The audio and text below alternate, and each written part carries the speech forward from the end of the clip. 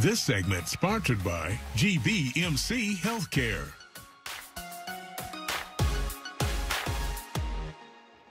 January is National Cervical Cancer Awareness Month. Well, here to tell us more about the causes of cervical cancer and how to reduce your risk is Dr. Kimberly Levinson, Director of Johns Hopkins Gynecological Oncology at GBMC Hospital. Welcome. Thank you so much for having me. Well, thank you for being here. So as a woman, I think this is something that we always hear about. We always talk about screenings and everything else, but what is cervical cancer? Yeah, so cervical cancer essentially is cancer that starts in the cervix, which is the opening to the uterus. Okay. So essentially there's, any cancer, we kind of label it by its origin. And so this is a cancer that begins in that area. Okay, so that is the cause, and I guess it starts right there, right? So what does cause it, though? Yeah, so about 99% of cervical cancers are actually caused by HPV, the human papillomavirus. And so HPV is essentially a sexually transmitted disease, but it's not a sexually transmitted disease like we think of gonorrhea and chlamydia. It's actually kind of like the common cold. So most people get HPV, and most people will actually clear HPV. But that is the cause of cervical cancer if that virus hangs out and stays around there. Okay, so how can you reduce your risk of developing cervical cancer then? Yeah, so there's basically two best ways to reduce the risk.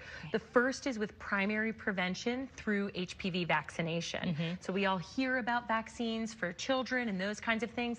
That is the #1 way to prevent these cancers. Once people have attained this HPV virus or have acquired it, essentially we need to rely on screening for cervical cancer. And so that is the pap smear and the HPV test that allow us to pick up these changes early on. Okay, and so how often should those screenings be performed? Because I think there's been some debate about get your pap smear every year, every night. How do you know when? Yeah, so it used to be every year, which is why people kind of think about that. But screening patterns have changed and recommendations have changed. And that's based on our knowledge about the HPV virus, how it affects the cervix, and the natural history of cervical cancer and HPV virus. So now we know that if somebody tests negative, both on their pap smear and on HPV test, that they can actually go for 5 years without requiring another screen, which is great. The little thing that we have to remember, though, is if both of those tests are not negative, then those screening guidelines may change and people may require further follow-up earlier on in order to make sure that we're watching what's happening with the cervix. Okay, so if somebody has any kind of changes, or maybe say a new partner in that time frame, should they then go back? Yeah, so not a new partner. Okay. That wouldn't be one of the indications, but certainly a change on the pap smear or on the HPV test, then you should rely on your physician to help guide you in kind of what's there and what needs to be watched. And how common is HPV? Yeah, so it's very common. So just about everybody who's had sexual intercourse will have had it unless you've been vaccinated. Wow. Okay, so it's everywhere, and most people have had it at some point in their life, but most people will clear that virus. It's just that we need to figure out when that virus hangs around, which is why we do the screening. Okay, and can we talk a little bit about the vaccine? Who should get it, when they should get it, how soon they should get it? Yeah, everybody. Okay. So everybody should get it.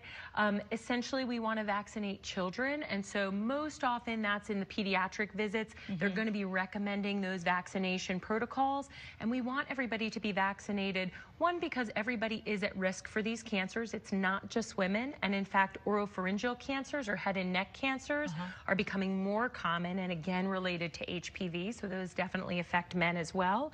And then also to make sure that we're working on getting rid of this virus completely and therefore getting rid of these cancers. All right, so where should people go? I see we have a website there on our screen to get more information. That's exactly right, yep. So you can contact our office that way, find us online, and that would be the best way to do it. All right. Well, thank you so much for being here with us today and giving us all of that really pertinent information. Again, all the information you need there available on our screen. Excellent. Thank you. Thank you.